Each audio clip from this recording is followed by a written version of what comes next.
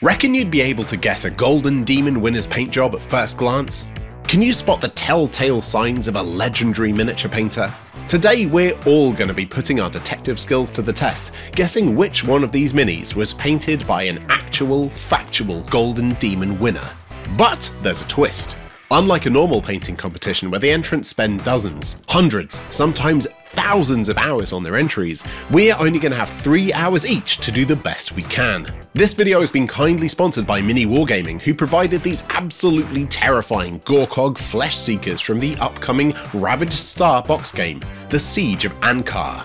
I'll tell you more about that later, but the point is, we're talking about 4 absolutely identical miniatures packed with detail, the perfect canvas for today's challenge. Now let's introduce the painters. First up, me. Hi, I'm Guy, you're watching Midwinter Minis, and I've been painting Warhammer models on and off for about 30 years now, and I've been doing it for the entertainment of people on the internet for about 5 years. While I've realistically painted thousands and thousands of minis in that time, I've only ever entered Golden Demon, the world's most prestigious Warhammer painting competition, once. Last year. But I did manage to sneak a finalist pin. Pretty chuffed with that, but will I be able to fool anyone that I've got the winner's touch in this challenge? This is Hatty, editor and co-presenter here at Midwinter Minis. She might technically be the least experienced painter here, having only been involved in the hobby for about 5 years, but she used to work at Games Workshop, alongside their elite pro painters on the Heavy Metal team, filming and editing the company's tutorial videos. She did try to enter Golden Demon last year, but sadly got disqualified. Now while she really doesn't consider herself a pro painter, she's got an amazing eye for colour, and is a total perfectionist. But did she absorb the Heavy Metal skills in her time behind the lens? Say hello to Ant. Technically the only true hobbyist in the group, since he doesn't paint or play professionally. Like me, Ant's been in the hobby on and off for decades, but we became best of buds about 7 years ago when we both rekindled our love for Warhammer and met in our local gaming club. Even though Ant has never entered Golden Demon, he's a Tyranid player and has experienced painting hundreds and hundreds of creepy alien bug models, just like today's model. Will his horde painting experience give him a secret edge? Finally, this is Steve, the professional. With about 30 years on and off in the hobby, he's spent a good part of the last decade sculpting minis, designing terrain, casting, producing and selling models, painting over 1,000 minis and, obviously, smashing painting competitions. On top of his 7 Golden Demon finalist pins and 2 commended entries, he won silver at the 2022 Golden Demon in the 40k vehicle category, coming second only to the legendary David Soper. He's obviously got the skills, but does he have the speed for this challenge? Each painter performed the challenge in total secrecy, apart from Hatty, who had to film it all, so she won't be involved in the guessing game as she knows the answers. And now, for your eyes only, let's take a look at the finished minis. Reckon you can tell who the Golden Demon winner is? Which one was painted by the novice? Which was painted by the Tyranid army painter? Which one was painted by the pro painting YouTuber? Are we all trying to trick you? And trick each other? Let us know in the comments who you think painted what. We're going to start guessing soon, and if you stick around after that, you can see how each of us painted our minis within the time limit too. Right, get your answers in. Here we go, in 3, 2, 1, guessing time. Right, gents, should we do the honours? Who's opening this one? Go on then, because I won't be able to reach any of the other ones. 3, 2, 1. What? Ooh. Oh, it's beautiful. Oh, I like that. It's nice. Very vibrant. The base is really good on that as well, knowing how difficult the base was to paint. It's blue, so I'm heavily guessing Steve on this. Yeah, I mean, that's really nice. I'm erring on Steve rather than Guy at the moment. Probably need to see. No one's guessed Hatty though. So my guess is with Hatty. The only person who knows whose it is Hatty. It's not spooky enough for Hatty. I don't know if I've ever seen her paint anything that hasn't got orange in it. Right, I'll reveal number 2. Here we go. Oh. Ooh. Oh, well, there's an easy way to tell. Guy, what colour is... Shut your face! They've both gone for the different colour needles, you know, Yeah. at the end of the That felt like a thing to do though, didn't it? Did, like, I guess because they're quite separate, aren't they? The 2 that we've had are like spot on for colour theory as well, though. Okay. Whoever did this one went to the effort of like doing the underbelly a different colour, which is a really nice touch because that actually would have taken some time. Yeah, I like the model, but it's a bit of a pig to paint on its base. Cause I was considering, because I was the last of you all to paint, and I didn't see what you painted, but I did hear you complaining about painting the base. So I was seriously looking at it going like, can I just snip the legs off and paint the base and glue it back together again? I'm not sure whose that is. I'm going to hazard a guess at Ant. Steve, Ant.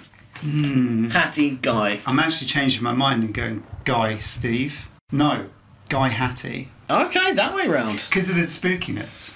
Go. I'd love to. Oh, that's very vibrant. Nice. Okay, no, I retract. That's Hatty's. It's orange. I like it. I like that the base of the scales there are a different colour on top. So you've got like the darker orange and then the kind of more yellow orange, and then you've got the saturated kind of highlight on there. Definitely not yours, Steve, because it hasn't got a very heavy matte coat. Hey. I mean, I'm going to go with Hatty on this one initially, just because. Oh, and the belly's a different colour as well. The That's blue cool. belly's nice. Yeah, that's nice. You're going too heavy thinking it's Hatty. I'm strongly thinking this is yours, Ant. Your poker face is poor. Ants. Okay. I want to see the last one before I make a decision. These are the colours that Ant would usually paint. These are the colours that Guy would usually paint. And these are the colours that Hatty would usually paint. I would never paint brown or red and green as a colour combo. That's not mine. Just saying. It could be a bit of a bluff. I can't Could be see what colour it is. Could be a bluff. That's part of the game, isn't it? It is. Should we go with the last one? Yeah. Go for it. Okay, right.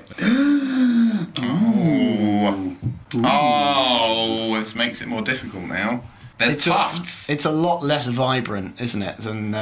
But maybe whoever's done this is trying to throw someone off the trail, like Hatty, painting it slightly darker than we would expect her to paint. And metallic. No. Is it? Oh, on the tail. Oh, The yeah. spines and the tail are metal. Right, I'm changing my mind. This one's Ants because that is a terrible poker face you've got there. Ant. So far, Ooh, so he far, I says, think I that wonder 3 whose of it them is. are mine. I'm actually very surprised that everyone's is entirely different. I thought we'd at least get one That was an obvious. Yeah. There's pops of colour in there, and I really like. I'm here for the pops of colour. I think this one is probably the most muted one, right? Definitely. I still like it. The green is great. Right. Should we go one by one? I think this one was painted by Steve. It's got his signature look to it. Okay. Who do you think was painted by Ant? I mean, these are his colours, but... They're not exactly his colours. Nah, but they're in the palette, aren't they? But if he was going to do that colour scheme, he would use the paints that he would normally use. He wouldn't go rogue and start using, because these aren't the blues he uses, that's not the pink he uses. But Just that's saying. the only one that you have said I haven't painted yet. Everything else is mine. I'm gonna stick to what... Well, kind of stick. I'm gonna say that's Ants. I'm going to say that one is Ant's. I think that one's Hatty's. Yeah, and I think Hatty's one is this one. Well, I think that Hatty's one is this one. This one is Guy's. This one is Guy's. Before we do that, though, do we want to pick whose we like the most? Okay, sure. Blind pick our favourite. Yes. Do you want to punch in the gut, anyone? Yeah. Blind picking the favourite. I like this one the best. This is my favourite one. I'm going to choose this one because I like the colours. Very, like, in your face. I'm going to choose this one also. Ah, we got a winner. Hatty, even though you know, do you have a favourite? Sure. I'm not going to say it though. Okay, so before we reveal who did what, I want you to drop a little comment down below and let us know who you think painted the blue one, who you think painted the brown one, who you think painted the yellow one, and who you think painted the green one. Be very interested to hear your thoughts. And basically, we definitely want to know who you think the Golden Demon winning painter is, Steve.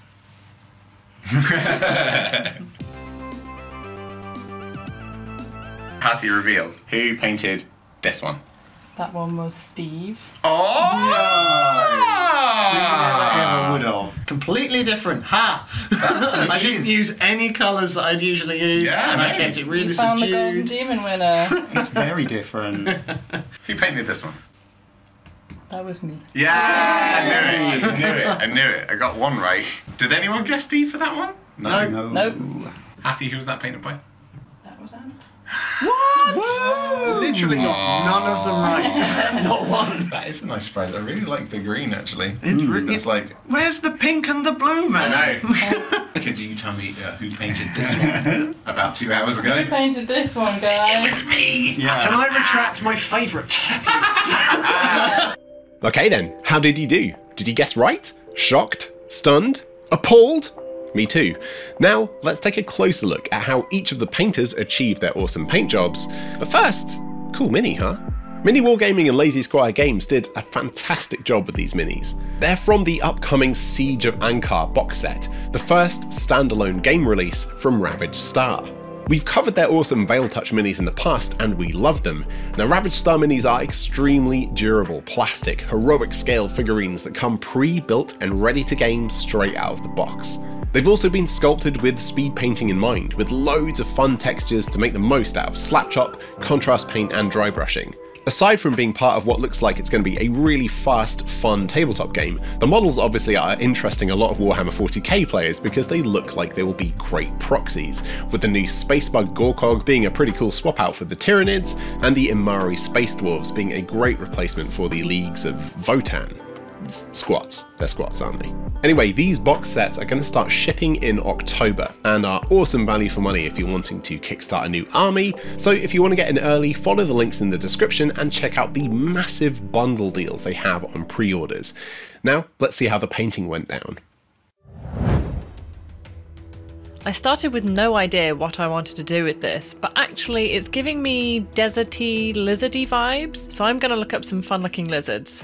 Aha! This spiny desert lizard will be perfect. Look at his cute little blue tummy. So let's start with a grey primer followed by a sandy beige colour all over. Then I'm going for this bold teal colour on his tummy. It's a bit of a struggle to get that brush between his legs here, but I'll just tidy up with that beige afterwards.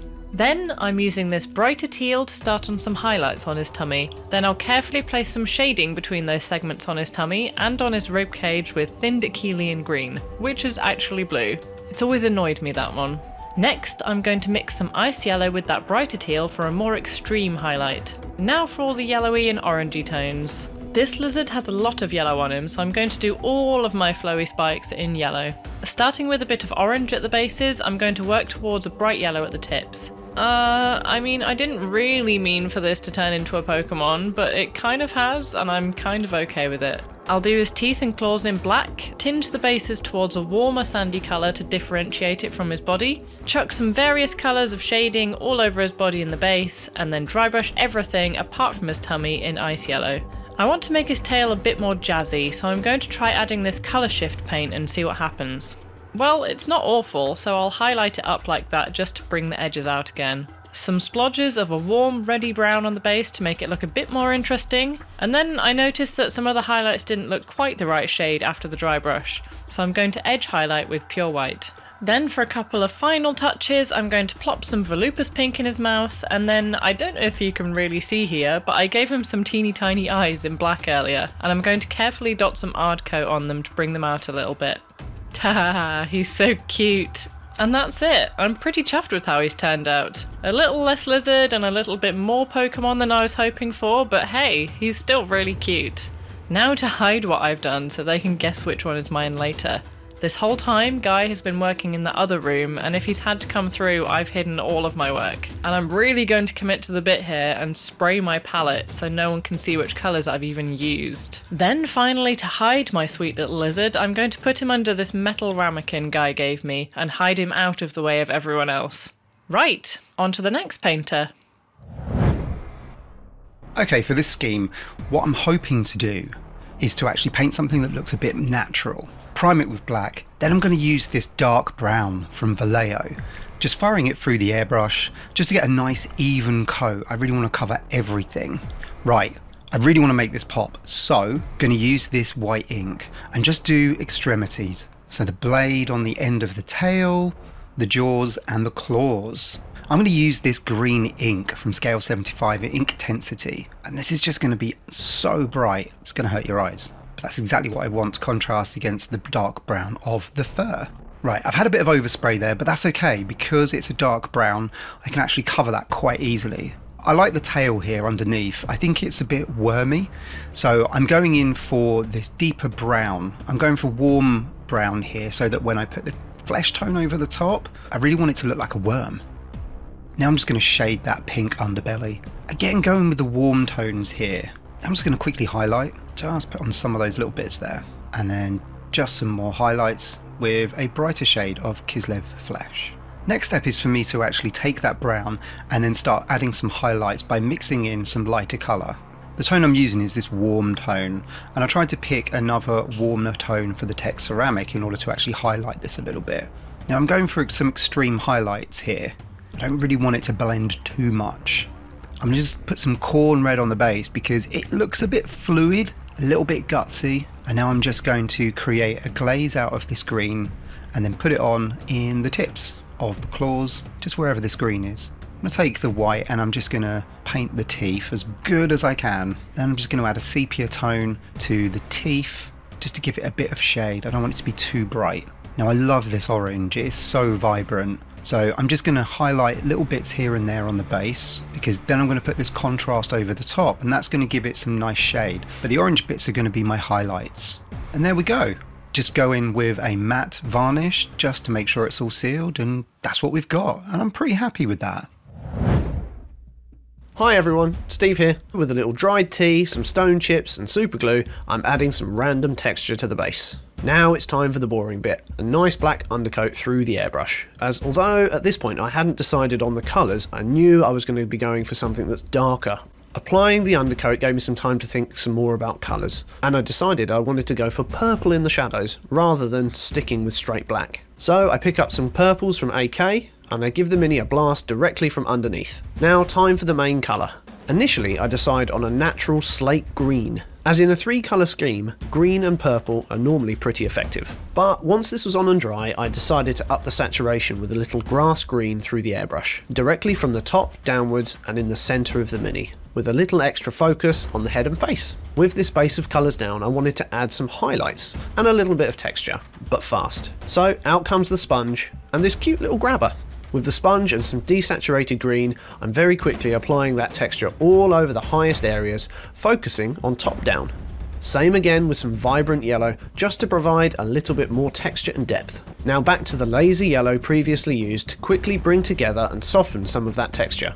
In an attempt to preserve the work that we've already done before moving on to some washes and shading, I give the Mini a blast with a gloss coat. This will also help the washes leach into the deepest recesses without staining the faces too much. First, a brown-green wash goes on pretty liberally all over the green areas just to pick out those details, and the warm brown should in theory complete the purple, green and orange scheme. Now for the same approach with the saturated purple to all of the underside areas. Once this is all dry, I decide to apply a quick filter with Bell Tan green through the airbrush. This brings things together again, but could probably have been skipped if I'm honest. Having deliberately not prepared a scheme, I decide to try something a little bit different with the claws and teeth and spines. My thinking was that the non-biological metallics would contrast really well against the more natural green scheme, and shouldn't upset the 3-colour scheme already applied. Plus, it's a little unexpected, which can be fun. So I quickly move through some silvers, from relatively dark to a very bright tone, using the brightest silver pretty sparingly on the very highest points and edges. Now it's time to bring a little more of that 3rd colour into the scheme. I use a rust wash around the transitions between metallics and green, along with a few areas around the face and deeper armour plates. Once this is dry, I decide to go back into these areas with some more bright and saturated oranges, working up to a pretty poppy orange for the smallest details. Right, we're getting there now. So it's time to bring some of those details to the fore with a little highlighting. So it's back to the grass green for the first go around. But as we're trying to keep things relatively speedy, I focus on the key areas of interest like the head and face and mostly ignore the rest. Same approach again goes for the laser green, just reducing the area covered and focusing on the higher, sharper areas. Same again with some desaturated green, just to really emphasise the sharpest details and draw more attention to the face. Now here I attempt to paint something to represent some eyes, with the hope that I'll add some OSL later. But once they were in place, I thought better of it and painted them out again. Sticking with the 3-colour theme, I use a little purple and red and add some colour to the mouth and gums in the hope that this will reinforce focus to the face a little further. I use these same colours blobbed all over the base before giving it a wash of liquid talent. which with the extra dried tea and stone from earlier should look a little like a forest floor. We're really close to finishing now, but I want to reinforce those purple shadows. So I grab some Magos Purple Contrast and apply it through the airbrush directly from underneath as a filter. I really enjoy a flat finish to my minis generally. With display pieces, this is so that I can control the light placement rather than have the room's lighting dictate it for me. But in this case, it's just because I really like the look of matte varnish. Now, no woodland base would be complete without a little vegetation. This hopefully reinforces the natural feel of the piece without detracting from the mini itself. I choose white flowers as this is pretty neutral and doesn't add another colour to the scheme, which could otherwise be a little distracting. So there it is, I'm pretty happy with it. That'll do for a relatively quick paint job without any kind of plan. Right then, Guy here, now it's my turn. Now first off, I'm going to do a quick clean up on the model to make it as fancy as possible. These are pre-release 3D models that Ravage Star sent us, not the final plastic stuff that will get shipped out to customers, so there's still a few teeny tiny supports to remove. Now once that was sorted, I mounted it on a little cup, gave it a matte black priming coat, and then onto my first colour, Vexing Purple. Basically, my plan here is to not only maximise my efficiency, but also to sow a bit of confusion for everyone guessing which one is mine. So I'm going to avoid using any of my typical colour choices. Next up, some nautical blue added to the airbrush cup to mix with the previous colour, and then applied mostly to the body area with the airbrush. Same again, but with Serpent Teal, and focusing more on the upper front area of the body and head. Now that's some super quick colour work laid down. Now let's apply some Celestian Blue contrast paint, heavily thinned with airbrush thinner and flow improver and applied all over the model to unify the colours. Once that was dry, I gave the body area a dry brush with the Sea Serpent Teal from before, and now it's time to build up the different colour on the tail, using Demonette Hide as the base coat, and a bit inside the mouth and on the claws too, why not? Switching to Rat Tail Pink, I base coated the big tail spike and all the little spines going up the length of the tail, and then I mixed in a bit of white to lighten it up, and did some rough, sketchy edge highlights with the brighter pink. Now to pump up the saturation on the pink, I airbrushed some Green Stuff World Fluorescent Violet over it, not worrying too much about overspraying the tail as it'll just help the colour transition. I then mixed a bit of white into that original Demonette Hide base coat I used for the tail and did a few quick dot and edge highlights on the tail details. And then, same thing on the body, but I used the original Sea Serpent Teal just to catch some of the sharper ridges on the chitin, and then I overbrushed some of the lightened up Demonette Hide onto the squirmy, wormy base just to cover up the areas that had been sprayed with the blues from the airbrush, and then used P3 Arcane Blue to highlight some of the most pointy body spikes. Some Agaros Dunes contrast paint on the base, and then I mixed a little bit of white into that contrast paint to make a highlight colour, just adding a few stripy touches onto the base tentacles to give them a more alien look. A final blast of matte varnish to give it that competition paint job finishing touch, and that's it. Simple, pretty striking, and it shouldn't take a million years to batch paint a whole army. If you've enjoyed this video, and it's not too much effort for you, maybe think about giving your fingers a tiny workout and hitting the like button, maybe drop us a comment, and subscribe if you haven't already. If you're feeling super generous and you'd like to actively support Midwinter Minis, shape future videos with polls, get access to our Discord server, and see silly behind the scenes stuff, please consider supporting us on Patreon. Huge thanks to the most recent sign-ups who did just that. Anthony Carube, El Bueno Paulo, Sebastian Rom Christensen, Gareth, Holden Stackhouse, Eben Kling, Sean Thornton, Gordon Sutherland, Piotr Noga, Steve Kearns, Daniel Cool, Angela QDP, Brad Yance, Brainleech, Ender the Nerd, and Christopher Plante. And, by the way, Steve, our legendary Golden Demon winning pal, has just quietly launched his own YouTube channel. It's pretty rare that you're able to get insight from such a talented painter, so please follow the little link that just popped up and subscribe. I'm sure each and every click will put a big smile on his face. And that is it. I hope you enjoyed seeing how we painted all of those models and enjoyed the guessing game. Thank you so much for joining us. We hope you have a nice life, and we'll catch you next time. Bye for now. Bye. Bye everyone.